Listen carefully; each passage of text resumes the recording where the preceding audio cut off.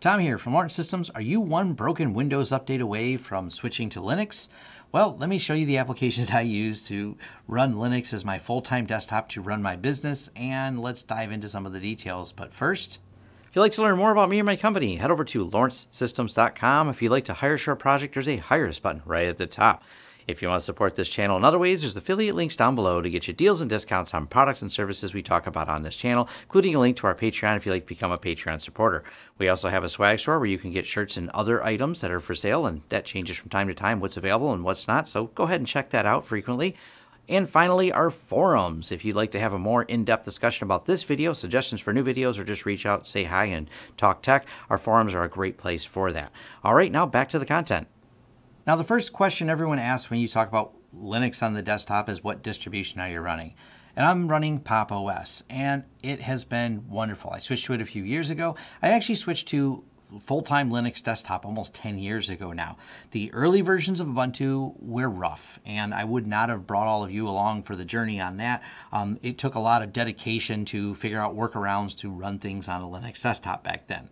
Fast forward here to 2020, and things are way easier. Most applications, well, many of the ones I use are web-based that run my business, but even the ones that aren't, there's plenty of applications that I use, and that's the ones I want to cover that run locally here in Linux that are open source that I manage my business with. So Pop! OS, why did I choose this? Well, Ubuntu did a nice job on a desktop. Pop! OS took and polished that up a little bit. I think they just did a great job. And I'm not here to have an entire debate. Many Linux users want to debate the validity of their choice in desktops, and I don't debate people on it. I'm happy with whatever desktop you'd like to choose. That being said, I do find for new users, Pop! OS or Ubuntu, either one of those work very well because you can find most of the problems that you run into, especially as a new user. A quick Google search of the error message will reveal how to get that thing you need configured inside of Ubuntu, or by extension, Pop! OS being built on Ubuntu, you'll find an answer pretty quick or support for it. And there are a couple applications I don't have on the list here that I probably could. One of them would be like Zoom. If you download Zoom, it'll say, are you running Ubuntu or another operating system? You can pretty much just answer Ubuntu for any of those one-off proprietary applications that I'm going to say, I guess, are part of my daily usage. I mean, Zoom has more become that because so many more people are using it. Zoom has always been good for interviews and things like that. I've used it on the channel a couple times because it's a pretty solid product for that. I know someone's raving about privacy concerned with it, but seeing as what I do is record with it and publish it onto YouTube, I'm much less concerned about privacy. But I see your point. I can't say I'm not concerned with privacy. I'm not concerned with privacy as Zoom because I'm putting it public. Privacy matters a lot to me, but we're not going to get too far off topic on this. Back to the things I'm running on here. So I made a long list. Well, not too long of a list, but I have a list, I should say, of the applications. Now, the first couple things I'm going to cover here, because I want to narrow this down to business use case, not everything I've ever done on Linux, but G Suite is something I use for my business. And running your own mail servers is a headache. That's not really up for debate right now. A lot of people say, why don't you? And it's actually because I used to. I was a mail administrator for some of the first Linux jobs I did back in my Red Hat days in the late 90s. I was a mail server administrator. I'm extremely and intimately familiar with setting up both SendMail, Postfix, and many other mail utilities and applications. They're just kind of a headache to run, self-hosted mail. G Suite works really good for the overall features it gets. But like I said, I'm not here to really debate that. Office 365, we don't use, but we do use it for a lot of our clients. So as much as I'm going to really go on that topic. The other thing related to business, because this question comes up, but it's not as much relevant to Linux, SolarWinds and Screen Connect. Now, SolarWinds and Screen Connect are the tools we use to manage the MSP or IT side of our business. And Screen Connect is web-based and SolarWinds is web-based, except Screen Connect launches a tool so I can connect remotely to people's computers. And that works perfectly fine in Linux. So that is something we use quite a bit of, and that's how I manage other Windows computers. So I have it on here as a list. I have reviews of each of these products. They're probably, unless you're working in IT, not something you'll ever use, but worth mentioning. Same thing with Invoice Ninja, web-based, but that's how we do all of our invoicing. Got, a review of that. Local applications. Now here's where I want to talk more about running Linux on the daily to run my business. And when it comes to money, My Money. I've got a review on this particular product. It is, I think that M is capitalized. Yeah, like that. And I've got a review on this. This handles all the ledger, and I'm not going to open it right now because I'd have to, redact information or blur out the screen. But I've got a review on that if you want to dive into it. And K My Money is great for doing all the ledger. I don't use QuickBooks or any of those. Now, QuickBooks Online does work in Linux because it's a browser-based, but some people that may not work. And I'm not absolutely guaranteeing this is the application to run your business with, but take a look at it. It's pretty slick, and it's open source and free. It's also cross-platform. Now, drawings. We definitely do drawings because, well, we do a lot of networking and we're doing IT work. So the best way to figure out what someone needs is first map out what they have and then figure out how do you want to fit the new puzzles in place. So a lot of my job does require me to do some drawing. And diagrams.net, I've got a review of this particular product on my channel. It's just great for doing that. It's open source and free, and of course cross-platform, so we can easily have it interop with our clients no matter what they use. I think Shutter can get its own review, and let me pull Shutter up real quick. Shutter is a screenshot tool, and it just is really easy. And I know when you talk about being able to very quickly go, let me point at what we're talking about here. We're talking about Shutter, but I need to redact the things we haven't talked about, and we'll just drag a little blur over there. Maybe we'll blur this part here and hit save. It very quickly allows me to screenshot and put arrows on things. And if you follow me on Twitter or if you interact with me much at all on any of the chat platforms, I'm throwing screenshots all the times of things I see, things I like. If I like something, more importantly, I have to highlight or point at something to show someone when they have a question and answer. And I send this to my staff all the time. I use Shutter to grab a screenshot. Hey guys, look right here. Look at what? Well, no, let's get more specific. Look at this where I drew the arrow to. And of course, if you've done any tech support, you've wanted really to point the arrow at something. Shutter is just one of those really simple tools for it. It does desktop, workspace capture, window capture, application capture, delayed capture, where you can include the cursor, not include the cursor. So if you have certain drop-down menus that kind of fade away when the mouse moves, you can say, all right, do the capture, but wait 3 seconds and capture that. And then it can organize all those captures, export them to different options. It's a pretty extensive tool, but for the most part, pretty easy to use. You can do things like also tie it to Dropbox, tie it to Imager. It's got different places where you can just keep uploading as you do it. So if you're creating different tutorials, also this is how I screenshot and grab things to create all the thumbnails I create for any of my video editing. So actually a really great tool. Signal and Keybase, I'm not going to show, but I've covered both of those in reviews because, well, I have a lot of personal messages in there, but those are my 2 favorite communication platforms. And Mumble. If you're not familiar with Mumble, yes, that's the gaming system. Well, at least was popular. I don't know how popular it is anymore, but we use it internally here for push-to-talk, voice-to-talk. So even though we're working remote or remote people, we can just load up Mumble, cross-platform again, Windows and Linux, and easily just have chat conversations ongoing. So push to talk is great, so you're not hearing someone while they're munching down on some chips, but you can hear them when they hold a button that of their choosing. I may do a review separately of Mumble. It's a pretty great program for keeping communications open. Wireshark. I mean, if you're not familiar with Wireshark, you're not into network engineering. We do have to use Wireshark to help troubleshoot things. I got a few videos on diving into Wireshark, and one of them is how to tie Wireshark with pfSense along with SSH. And actually, there's more than just pfSense that supports this, but what I mean by that is if you take an SSH remotely to a pfSense box, then pull the data back over the remote SSH connection and pipe it back into Wireshark, that's not as easy to do in Windows as it is in Linux. Wireshark and Linux work together wonderfully. Now, a lot of your security-focused distributions will have Wireshark and those features built in, but outside of quick apt-get install of things like proxy chains and, of course, this the standard SSH, you can tie together things really, really well for doing engineering with Wireshark and just standard Pop OS. So apt-get install or use the pop shop to install Wireshark, SSH into something. And I got a video on this of how to grab a packet capture rate from pfSense and not have to like go inside, download, pull the pcap file and open it, but actually get real-time filtered packet captures streamed right into Wireshark with no more than just a quick one-liner SSH command. So that's one of the reasons I really like that. That's a great way to do it. And it's definitely one of the tools I use a lot whenever I got to do some troubleshooting for networking. Back to the list here.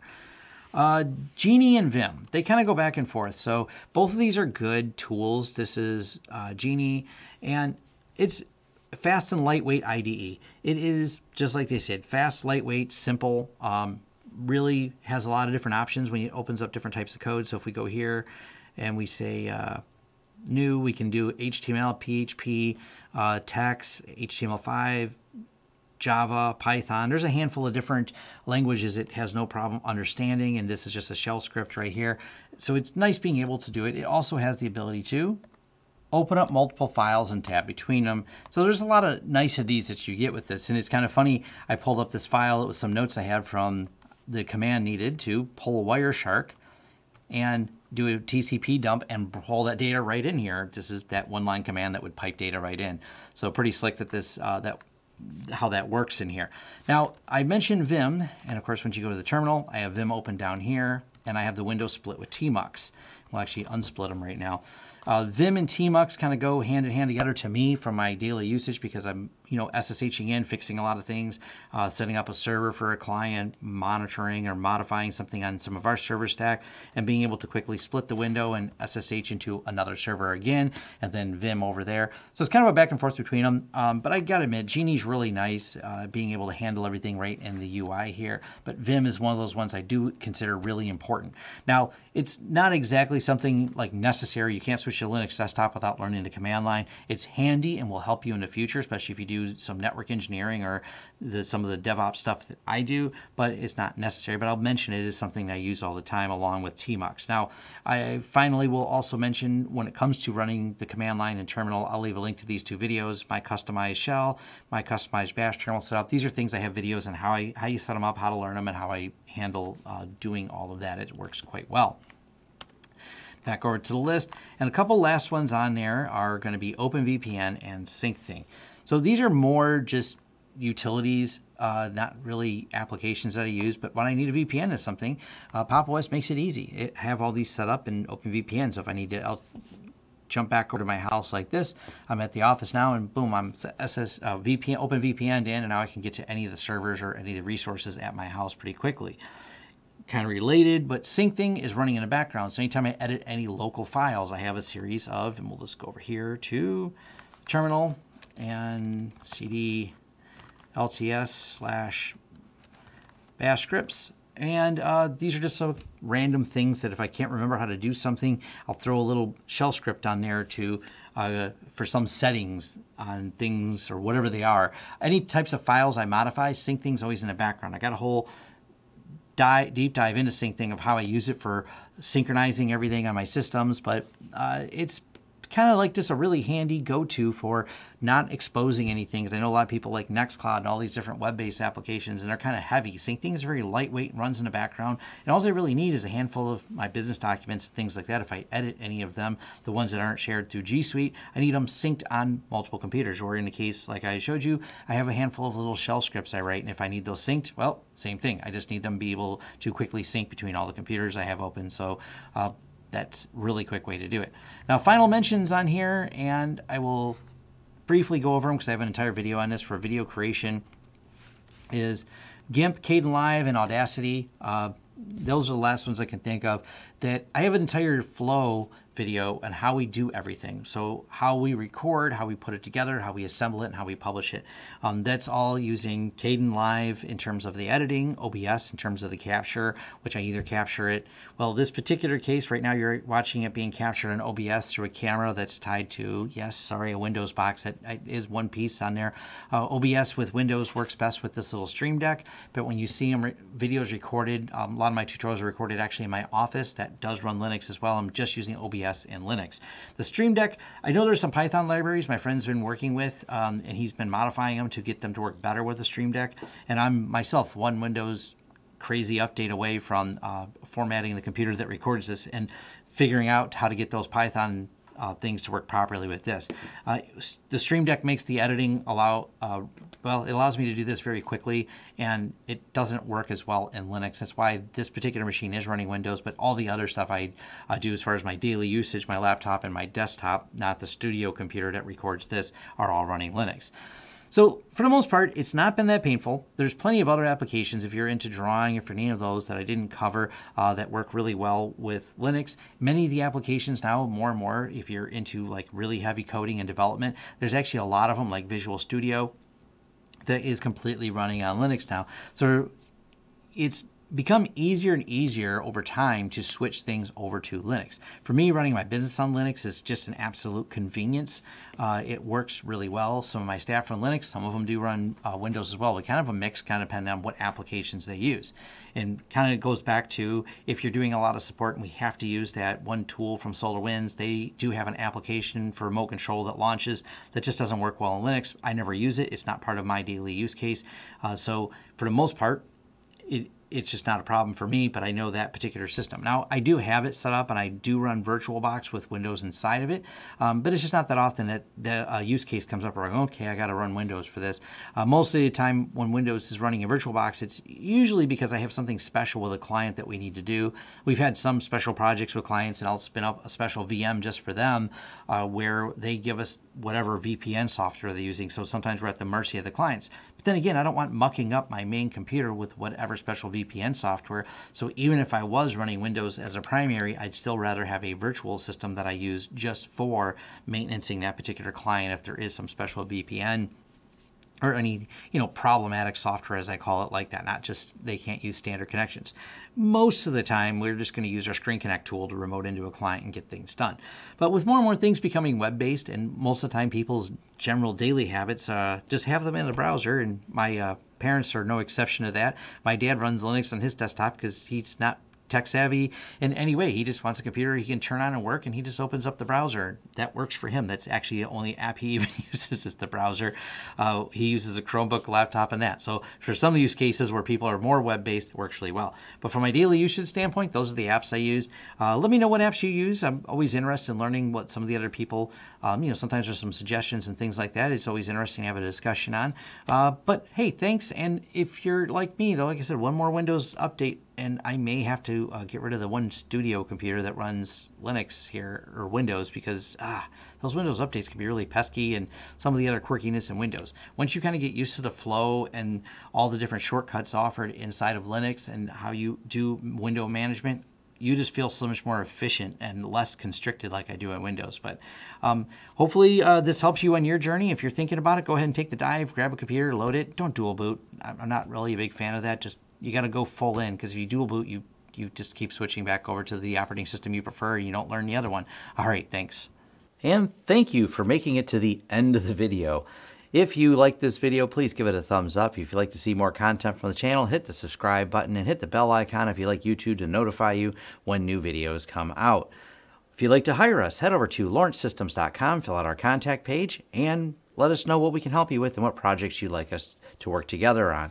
If you want to carry on the discussion, head over to forums.lawrencesystems.com, where we can carry on the discussion about this video, other videos, or other tech topics in general. Even suggestions for new videos, they're accepted right there on our forums, which are free.